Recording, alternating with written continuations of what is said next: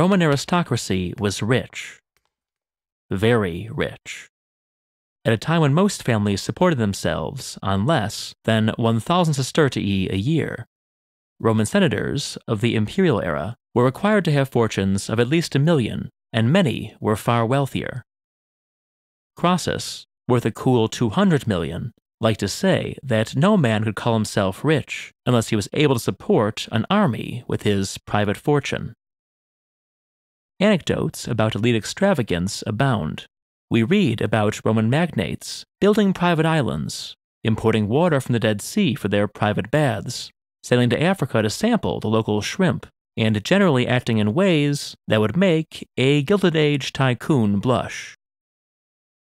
Even during late antiquity, as the frontiers crumbled and cities burned, the Roman aristocracy retained much of its wealth, building huge mansions like the villa outside Piazza Armerina in Sicily, with its acres of mosaics. The last time I visited that building, I found myself wondering what happened to the family that constructed it, and whether any of the vast fortunes assembled by the Roman elite survived into the Middle Ages. By one estimate, 90% of rich American families lose the bulk of their wealth by the 3rd generation. Even in the relatively stable British aristocracy, few families have even a small fraction of the wealth they possessed in the late 19th century. Modern fortunes, in short, are fragile. Wealth in the Roman world was even more fleeting. Like most pre-modern elites, rich Romans kept most of their wealth in the form of land, especially estates that produced such lucrative products as wine and olive oil. But they also invested in urban real estate and dabbled in commerce, sponsored voyages as far afield as Arabia and India, lent money at 12% interest to friends and associates, and hired out their slaves as semi-independent craftsmen. When a wealthy Roman died, his wealth normally passed to his heirs, in accordance with the provisions of his will. By law, any man with a legitimate son was required to name him the primary heir, unless he had been formally disinherited. But there were often dozens, even hundreds, of other heirs, ranging from professional associates to newly freed slaves. Augustus instituted a 5% estate tax on money willed to anyone outside the deceased's immediate family.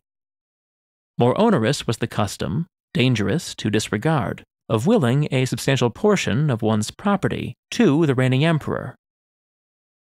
In general, Roman law and Roman society made ample legal provision for the transfer of wealth from generation to generation.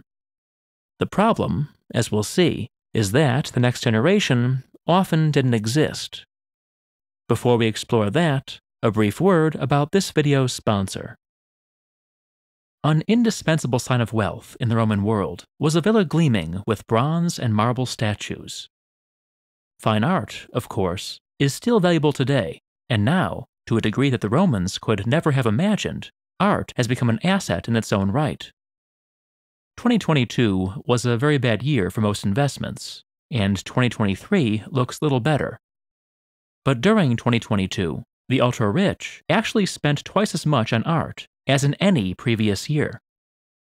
UBS Bank believes that rich investors see art's steady appreciation and low volatility as a way to protect and grow their fortunes, despite the threat of a recession. Thanks to this channel's longtime partner, Masterworks, you don't need to be ultra-rich to capture the same benefits. Masterworks has been hailed everywhere, from CNN to the stock exchange, for helping tens of thousands of people see tens of millions in returns from their art investments. That's right, $25 million in the last 12 months alone, including 3 sales over the past 60 days, which returned 10, 13, and 35% net to investors.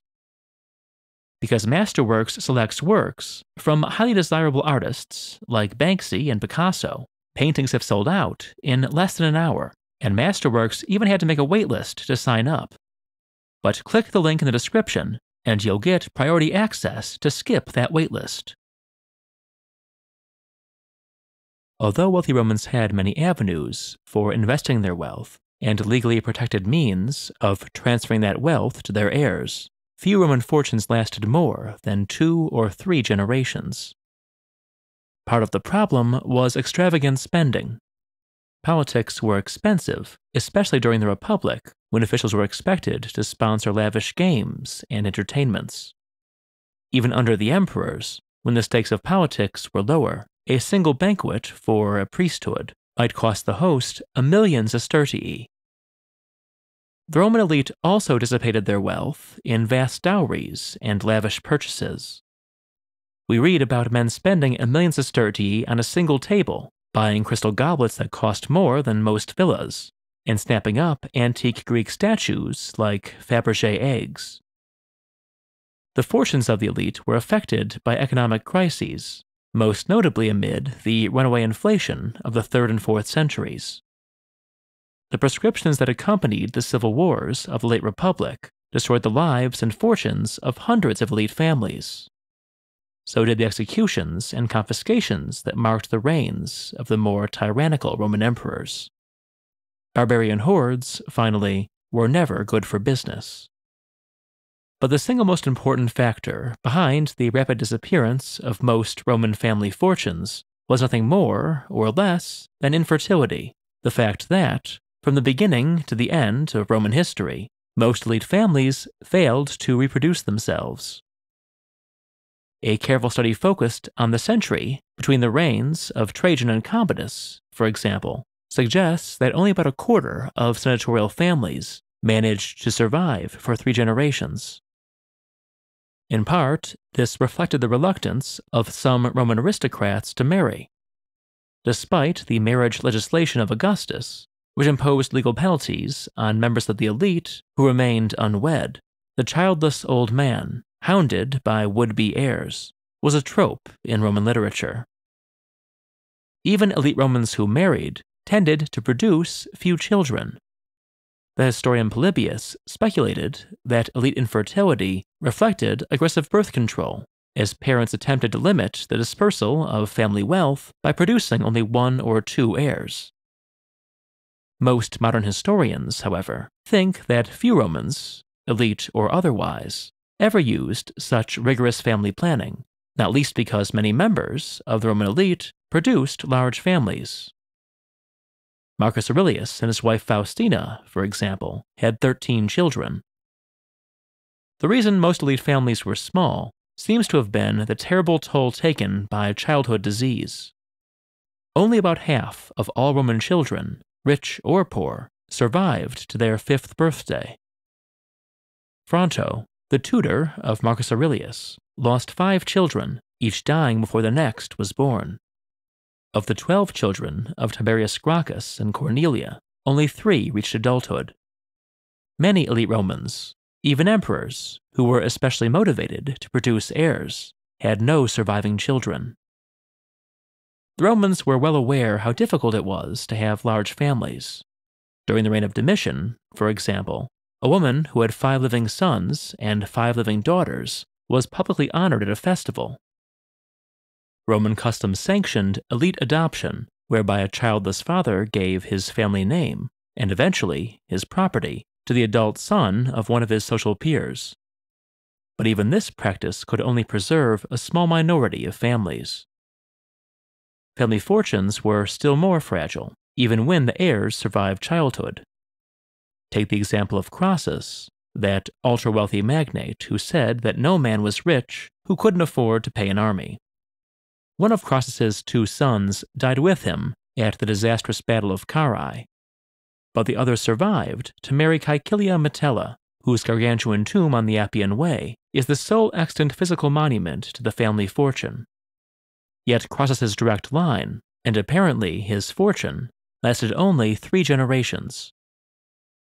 There were, of course, exceptions, families that produced heirs generation after generation.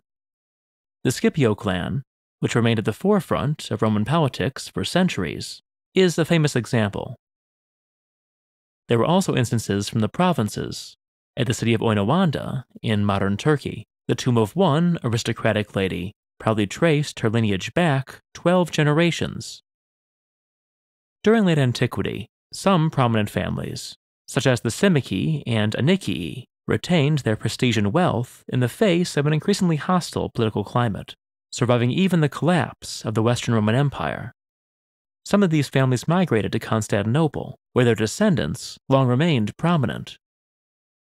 In Western Europe, a few families survived into the Middle Ages, producing magnates, bishops, gilded reliquaries, and Romanesque churches, the last generations of witnesses to the fortunes of the Roman elite. If you're interested in more Told in Stone content, including my podcast, check out my channel, Told in Stone Footnotes. I also have a channel called Scenic Routes to the Past, which is dedicated to historically themed travel. You'll find both channels linked in the description. Please consider joining other viewers in supporting Told in Stone on Patreon. You might also enjoy my book, Naked Statues, Fat Gladiators, and War Elephants. Thanks for watching.